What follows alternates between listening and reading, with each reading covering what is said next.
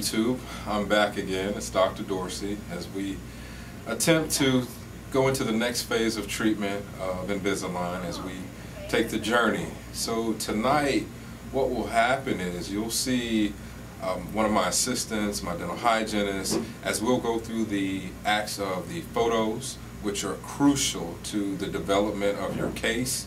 We'll also go through the impression taking techniques. So you will see this firsthand about what it's like, the impression material, what it's like going in the mouth, what it tastes like, the whole 9 yards. As you can see, I'm kind of rolling up my sleeves. It's been a long day. So we're going to get started, and I hope you enjoy this.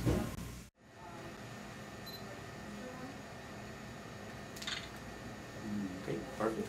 You know, look straight at me, Doc. Just a normal face here. Just want to get.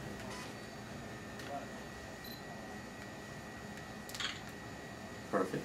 And then this one, you're going to actually smile as big as you can for me. I don't smile. I don't smile, you too, but okay, here we go. Ready? Something funny. Okay, perfect. Excellent. Good.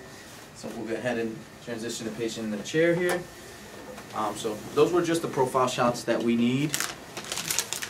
And now we begin the photos in the mouth here. So we'll take a series of 5 total photos in the mouth. We're going to get an upper arch, a lower arch, and some other ones here that you'll see in a second. For this, you'll see a mirror, and it'll look something like this. Go ahead and sit back for me. And you're just going to open for me, Doc. And I always instruct the patient to breathe through their nose. Again, relaxing is key. They will have a mirror in their mouth, so I'll go ahead and just stretch them just a little bit here. And then what we'll do is we'll get an angle to where the camera can actually reflect the teeth. So I'll just push down here just slightly, and just keep breathing through your nose, Doc. You're doing great. And I'm going to take one more shot. This time I'll lift up just a little bit so I can get a really good photo. Now the whole time, obviously, the doc is just breathing through his nose, staying as relaxed as he can, and that's really as easy as it is on the top. I'll do the very same thing for the bottom. This time I'll just tilt him back a little bit. I'll advise him to raise his chin just a little bit. Open for me. Again, breathe through your nose. And then I'll just come around and do the very same thing that I did to the top to the bottom. Okay? And I'm going to take, so you can see it again, I'm going to take one more photo. This time on purpose, I'm using a little bit of air, and the reason why I use the air is because the mirror tends to get a little humid there, and that just kind of clears out my image a lot better. So if you feel a little air, no worries. Okay, and that's how it works there. And then, you doing okay? Hurt? Did I hurt any? Not at all. Perfect. Alright, this next set that we're going to do involves what's called a retractor, okay?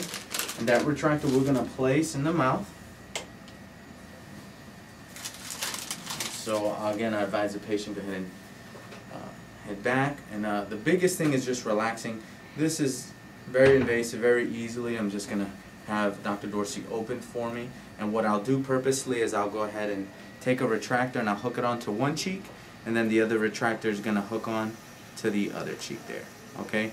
Once they're hooked onto the other cheek, I simply say gently bite down.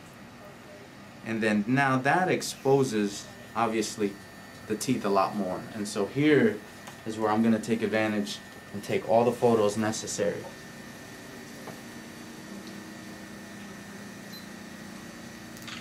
Here we're looking at one shot straight forward. I'm going to have Dr. Dorsey just go ahead and shift to your left a little bit. Perfect.